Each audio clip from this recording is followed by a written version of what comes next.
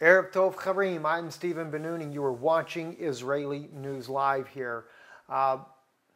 Trust everyone is doing well this evening. Those that are watching on live stream, there's many of you guys that are starting to follow the news here on live stream. And keep in mind, now we will be actually going back first to Europe before getting into Israel. But we will be spending that time there, coming very soon there. So let me just kind of update you there. Next week, we will be flying into Copenhagen, Denmark. I've got a layover in Denmark for a couple of days. For those of you that may be in Denmark that would like to meet up with us, please send me an email at stephenbennoon@aol.com. I'd love to get a chance to meet you guys that are out there in this part of the world. And as well, then we'll be going on into the Czech Republic, and then from the Czech Republic, after about a month or so, I'll be back in Israel. But anyway, we have a lot of interesting things that are going on around the world. As many of you guys are very well aware of, is the issue with Iran, the deal being reached with Barack Obama, who has been spearheading this negotiations there with John Kerry, and the nuclear arms deal that has been reached with, unfortunately, with Iran, and very disheartening. Of course, there's 5+1 nations involved in this, including Russia. It is without a doubt that this was going to happen. We've pretty much figured this out ourselves for quite some time, that we would actually see these things taking place. But we didn't anticipate that maybe that it would actually go down the way it has. But I know Prime Minister Netanyahu was in a live interview recently with the, I'm trying to pull that up real quick here. I got a couple of computers here going on. Actually just lost that screen, but that's all right. Anyway, but he was in an interview there, and they were asking him what his thoughts were on this deal. And as Prime Minister Netanyahu put in that particular footage there, was that the deal is not only bad for Israel, it's bad for the United States as well. And it definitely is. Tehran already has missiles that can reach with a nuclear weapon to Israel. That's not an issue. They are working, though, desperately to actually be able to get missiles that will reach all the way to the United States. They're not done with the United States. They are fully intended on causing havoc for the United States as well. They consider, as Netanyahu said in the interview that he was on there, he said, we are the little Satan. He said, according to Tehran, you guys, speaking of the American people, you are the great Satan. And Iran certainly has vowed to destroy the United States as well as Israel. So why would one even negotiate in the first place over these particular bombs and what have you more? So anyway, let me, I want to take you to some headlines on this, so just kind of bear with me here as I go in here. I'd like to share with you, though, here on Tehran Times, this very interesting article here with Tehran Times, because you get a chance to see what Iran thinks about the deal as well. It says, Rouhani, nuclear agreement will go down in history. This was reported out right after the agreement was made there on July 16th. Says the President Hassan Rouhani has said that the nuclear agreement between Iran and the 5+1 group will go down in history, and the future generations will be proud of it. Well, I can only imagine the only future generations that are going to be proud of this deal here are going to be the Iranians, of course. And well, you know, I'm sure the rest of the Muslim world will go right along with them in this, because they would all like to see the United States as well as Israel destroyed, no less. Rouhani made the remarks during a meeting with the cabinet members on Wednesday. The president, who himself acted as chief nuclear negotiator from 2003 to 2005, described the talks between Iran and the 5+1 group, that's the 5 permanent members of the UN Security Council plus Germany, as an unprecedented in its kind. He stated that the nuclear accord has opened a new page in Iran's history. The president added the deal has changed the public's opinion's wrong assumption about Iran, which had been created since the Islamic Revolution. He went on to say that Iran was viewed as a threat to security and stability of the Middle East region, to the extent that the country's nuclear desire was submitted to the UN Security Council. Elsewhere, in his remarks, the president said that the major powers reached to the conclusion that sanctions and pressure against Iran were useless, and that had no choice other than negotiations. Isn't it interesting to see how he does there? You know, he knows that this is happening. Let me show you guys this here. I want you to be able to see what I'm reading here as we read this here. By the way, I'm learning on this news how to actually do this here, but this is the article here on Tehran Times. As you can see right here, we're on the Tehran Times site.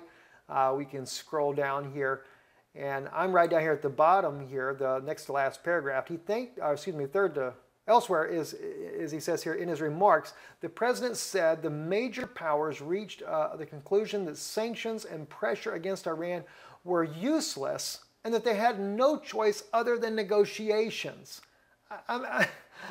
I'm blown away by this, guys. I tell you, I'm blown away by it. He thanked efforts made by the Iranian nuclear team and supports provided by the leader of the Islamic Revolution, Ayatollah Sayyid Ali Khamenei.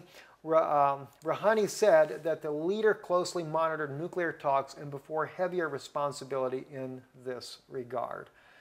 Oh my gosh, it's amazing, amazing to say the least. That's the only thing I can say. Anyway, moving on into the President Obama, by the way, he's really been taking a pretty good beating for what he's been doing, and I'm glad to see that, because to me it was a very careless, very, very careless act, no less. So anyway, according to Arut Shiva, we have a news article from them here, and I'd like to share that with you here so you can see that on your screen as well. Gaza rockets explodes in southern Israel. A rocket fired from Gaza exploded on Wednesday night in the Hof Ashkelon Regional Council in southern Israel. The rocket hit an open area, causing no physical injuries or damages, and the explosion was preceded by the red alert rocket siren, which was heard in communities throughout the region, including Zekem, Chamiah, the Ashkelon Industrial Zone, and Hof Ashkelon. Earlier this month, a barrage of 3 missiles was fired from the Sinai Peninsula in Egypt into southern Israel, Gaza Belt region. All 3 missiles exploded in open areas, causing no physical injuries or damages. Now, you want to keep in mind, we know that ISIS has been battling the Egyptians in the Sinai Peninsula here for quite some time. And this is no doubt concerned that this battle could definitely spill over into Israel. We go on into the article here again, going down to about the 4th paragraph. An IDF investigation revealed that the rockets had likely been shot from the terrorist in the Sinai Peninsula, which was confirmed by the Islamic State jihadist group affiliate in Egypt. The Hof Ashkelon region was also targeted by Gaza's terrorists in late June when a rocket exploded in an open area, causing no injuries or damages. Following that attack, Yisrael Betanei Chaim Ivgador Lieberman said that Israel cannot put up with tricking or rocket fire. Those who are absorbed trickling will eventually receive torrential rain.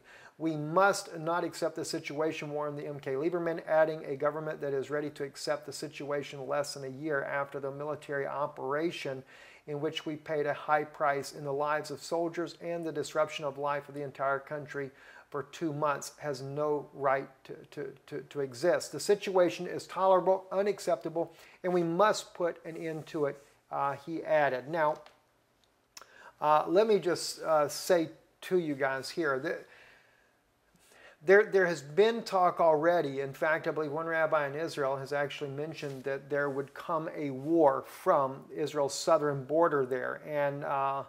And this may be exactly what we're looking at. This could be, the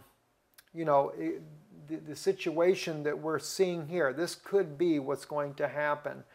And so we'll be monitoring closely to see how's this going to happen, what's going to actually take place there. Let's go into a little bit another article I'd like to share with you here as well.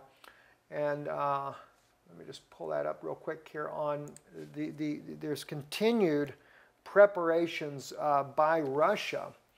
And it's very concerning as far as when I say the preparations. Russia is continually making sure that they are battle ready. And you can follow this here with me here on TASS News, tass.ru/en English. By the way, we also look at the Russian side of this as well, because in the Russian side, they put up things that you don't get to see here in English. So it says Caspian Flotilla Marines alerted within combat readiness check. Says Moscow, July 15th, Russian Caspian Flotilla's separate Marine battalion based in Astrakhan, southern Russia, has been alerted within combat readiness inspections. The press service of the Southern Military District reported on Wednesday. The Marine Corps personnel will drill during the maneuvers. The preparation of the military equipment for a march moving of columns to the staging area with the further transfer to a military training ground on the Ashkelon region. Upon arrival to the military range, the troops will conduct coastal anti-landing defense exercises, drilling all kinds of defense overall support and hardening positions of the defense areas. The press service said the Marines' combat readiness inspection will last for 3 days, and the exercises, the personnel will return to their permanent deployment bases and will continue scheduled combat training activities there. I want to